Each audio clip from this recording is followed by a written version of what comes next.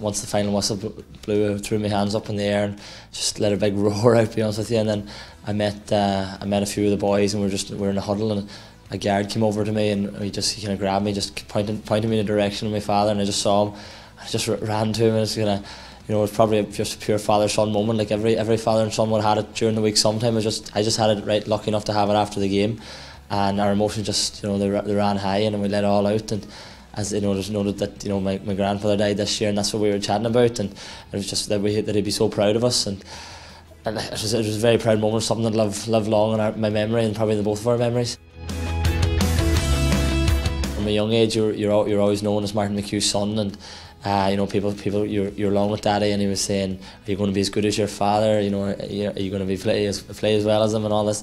But it's something I had to live with coming up through the ranks, and something I dealt with and I had to deal with.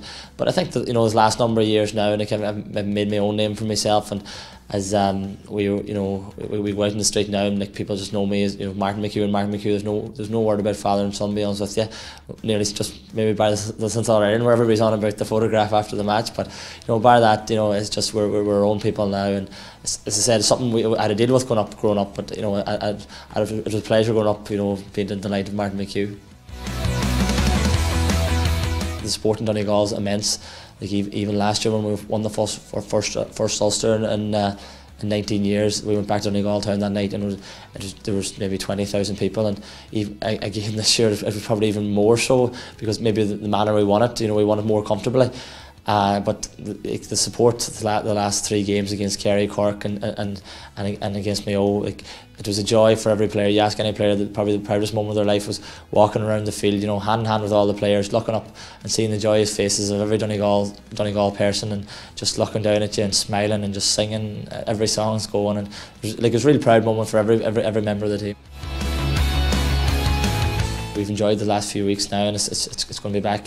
There's going to be gym work now to be done in the next few months, and after that, as I said, it's going to be into McKenna Cup and league format, which our main aim at the minute is probably to stay up and make sure we retain our place in Division 1.